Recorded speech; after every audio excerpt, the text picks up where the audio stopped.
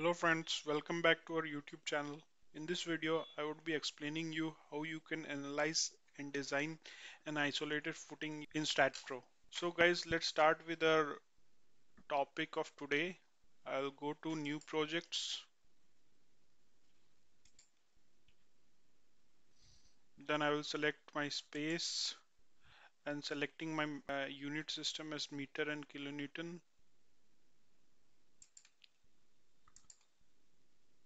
I would use add beams. So I will end up on my default geometry grid system. I would change my grid from XY plane to XZ plane. Now I'll make a simple G plus 2 story building, or we can say a G plus 2 story model, and then we will be modeling our isolated footing and we will design those isolated footing. So now guys, let's start with our geometry. So this will be our first point, this will be a second point, and this will be a third point. Similarly, I'll make another point here. I'll make another point here. Okay, then, okay.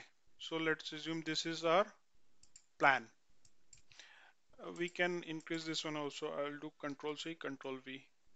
5 meters to my X. Okay, then I'll add it.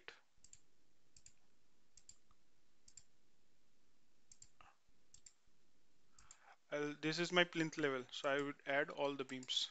Okay, so now this is my framing plan. Simple G plus 2 building. So this is my plinth level. Now what I will do, I will select a Control A. I will select the full beams and I would do the translation repeat. So let's assume 4 meter is my height and I'll go up to 2 story.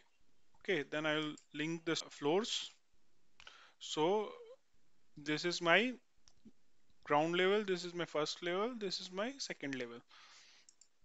So this is the model that we have created. Now what I will do, I'll select all the nodes, all these nodes, and I will do again translation repeat in Y direction since our foundation will be below the ground level. So let's say our foundation depth is 1.5. Let's say our foundation depth is -2 meter. Okay, I'll link those steps. So this is a simple frame of our model, right? Now what I will do, I will be now modeling the plate elements. Let's say our footing is of size 2 by 2 meter. So I will be selecting this node. Then I will do copy paste, use copy paste command. So Control C, Control V. So in X direction, 1 meter, 1 meter. So again Control C, Control V, -1 meter.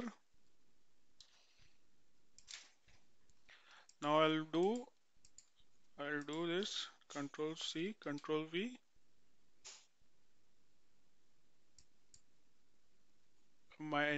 in Z direction -1 meter. Similarly in Z direction +1 meter. So I'll get the outer nodes of my plate element. Now I will make a plate, right? So this one is my plate. Now what I will do is select the plate and mesh it so that I can make finite elements from it. So this is 2 meter, this is 2 meter. So let's divide it into 4 parts. Okay. Okay, so each element is of size 0.5 by 0.5. Now what I will do is I will be selecting the plates. I will copy it.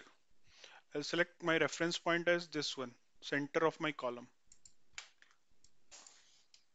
So I'll select it here and I will be pasting it everywhere.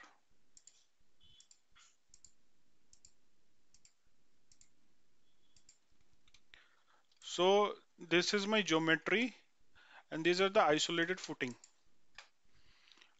Now what I will do, I will assign the property to my beams and columns and foundation plates. So first I will assign my rectangular columns of size 400 by 400. Select concrete. Now I will define the rectangular beams 500 mm depth and 300 mm width. I'll add it. I will also assign the thickness of my foundation. Let's assume that our foundation is of depth 250 mm. Now I'll assign it. Assign to columns. I'll select beam parallel to Y. I'll assign the columns. Now what I will do, I assign the beams. I'll select beam parallel to X. I'll select beam parallel to Z. So I'll assign the beams. Now what I'll do, I will assign the plates. So this, now we have assigned all the properties to our model. Let's have a look at the 3D of it. It will look like this. So control 1, control 2, control 3. It will be like this. Now let's select control 0 for our line view. Now what I will do, I will be assigning supports. Since this is an isolated footing, it will be resting over the soil. I mean PCC then soil. Here we will not be assigning any fixed or pin support. We will, since there is soil, so we will have some subgrade modulus of subgrade reaction for that particular soil. This is from J.E. Ball's Foundation Analysis and Design book. So you can refer that one. It has given us modulus of ranges of modulus of subgrade reaction. So for loose sand, it is saying 4,800 to 16,000, and for medium dense sand, it is saying 9,600 to 80,000. So let's select our soil as loose sand. So I will be inputting modulus of subgrade reaction as 4,800. Okay, this is my. I will go to foundation. Then I will select plate met, and I would be. This will be Y only, and modulus will be 4,800. Okay, I'll add it. Now I will be assigning it to my plates. I'll select the plates and I'll assign those. So our supports has been assigned. Our modulus or subgrade reaction has been assigned to the plates. Now what I will do, I'll be assigning the loads. So now let's assign the loads. First load, let's take dead load. So in dead load, first is self weight. I'll be assigning that. And the second one will be of our slab load. So let's go to floor load and assign our load here. The slab, let's say the slab is of thickness 150 mm. So this load will be coming out to be 3.75. So the range will be Y range. Our first floor it is at a height of 4 meter. So I'll be inputting 4 meter. I would not be inputting any X range or Z range because I have to apply all over my floor on whole floors. Okay, so I'll add it. Now again at 8 meter, this is my 8 meter, so I'll add it. Now again at 12 meter, so I'll add it. So you can see this is the floor load applied at 4 meter, this is the floor load applied at 8 meter, this is the slab load applied at 12 meter. Now I'll assign self weight, control A, select a geometry cursor, control A, select to assign to selected beams and plates. Okay, my slab load is assigned. Now what I will do, I'll be adding one more load, SIDL, superimposed dead load, which SIDL to our model. In SIDL, I would be taking floor finish, which is also a floor load. Let's assume our floor finish to be 100 mm thick. So it is coming out to be 2.4, 0.1 into 2.4. So 4 meter, same way as we have applied the slab load, I'll be applying this 8 meter and 12 meter.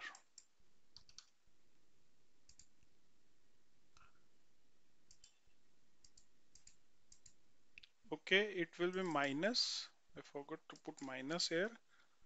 Uh, since you didn't put minus here, the load is pointing in upward direction. Okay, so I have to reverse it. Can reverse it by putting minus sign here.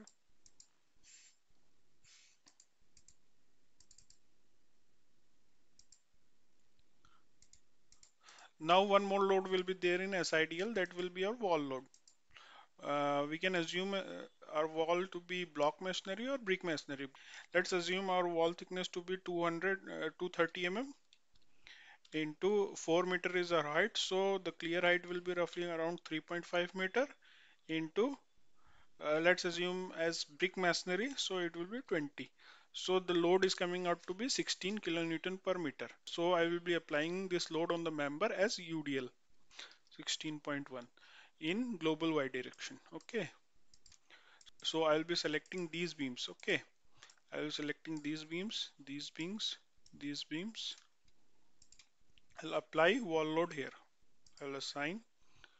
I'll be assigning to the beams. Okay. So this is my wall load applied.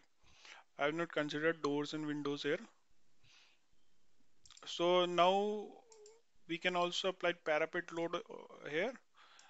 You can calculate it also and apply it. So now let's apply another load, that is our live load.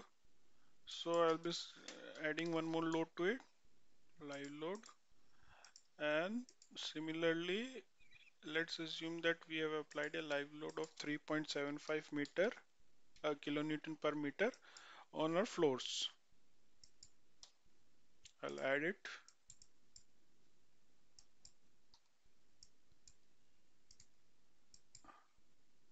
I've made one mistake here.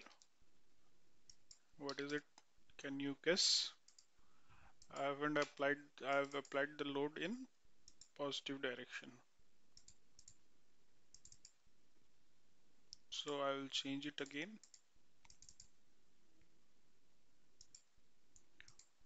So now I will make a simple load combination of these three loads with these three loads.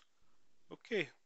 I can also auto generate it, but let's make a simple load combination of dead load, SIDL and live load, considering factor as 1. You can change the factor as per the codal requirement from here. Okay. Now I added a simple load combination. For load combination, I will be making one different video in the coming weeks. So guys, now we have applied all the loads on our building. Now what we will do is we will go to our analysis command and add it. Now we will be running our analysis.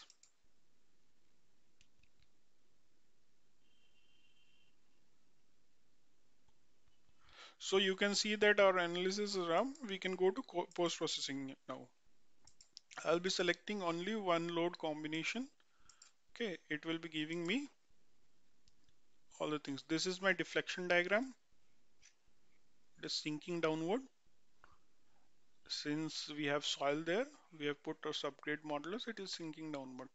And now this is my moment diagram. This is my axial force diagram. This is my shear force diagram. Now what we will do, since we are analyzing and designing our foundation, what parameters we have to check? The basic parameter that we need to check is the safe bearing capacity of soil. Since we have assumed our soil to be sandy, so I'll go to the same book, that is written by J.E. Balls, and I'll be finding what is the safe bearing capacity this book has provided for sand. So this is the safe bearing capacity based on building codes. So these codes are basically from America. So let's follow this UBC. I'll be assuming the safe bearing capacity for sandy soil. It ranges from 200 kPa to 300 kPa. Okay. So let's assume our safe bearing capacity to be 200 kilonewton per meter square. Now we will go back to our model and we will check what is our base pressure. So I'll go to plate stresses. I will go to base pressure here and I will be seeing what is my base pressure here. So we can see that our minimum base pressure is 193, our maximum base pressure is 306. So what this tell guys? This tell guys that our soil is not that good and our footings are not passing. They are failing in base pressure check since our bearing capacity is only 200. So what we can do is we can increase the size of the footing. Guys, now I will not be doing that one in this lecture. You can increase the size by yourself and check it. You can see the contour diagrams of base pressure. Now what we will be doing is we will be designing it. In the earlier video, I have explained you how to design the plate models. Okay, I have explained three methods. First is you have analyzed your model and you can just extract the forces from here, your moments from here, moments and shear force from here, and you can use your spreadsheet or you can manually design those footings. Now the second method is by using design command. Okay, we will be using design command. Now I will define the parameters. Let's first select concrete and our code as IS456. We will define the parameters. Clear cover as 0.5, 0.05, 50 mm clear cover. I'll add it. Grade of concrete as 30. Add it. And grade of steel as 500. Add it. Now I'll be designing our element. So I will select design element. I'll add it. I'll be assigning this to our view. Okay.